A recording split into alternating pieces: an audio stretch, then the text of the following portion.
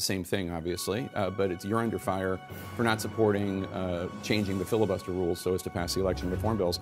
Bernie Sanders has said he supports a primary challenge to you and to Senator Sinema. Schumer has not said that he is endorsing you. We've talked about that and everything, and I told Chuck, and I were talking the other day, and I said, Chuck, basically the best thing to say that I would think in a situation like that, but you know, they're going to support. I don't know, no way, shape, or form will Mitch McConnell or Chuck Schumer not support their caucus. Right. It just doesn't happen.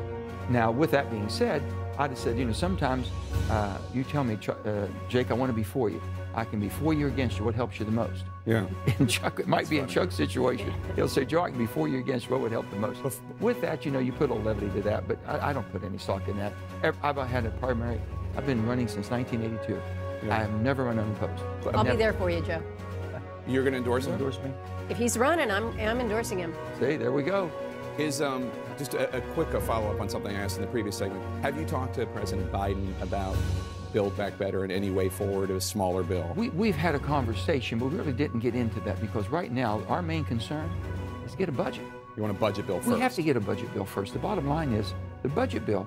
We just talked to the military. We had a security meeting, all of us there, and the geopolitical unrest that we have, especially with Ukraine and Russia, and with all of Europe and all of our NATO allies.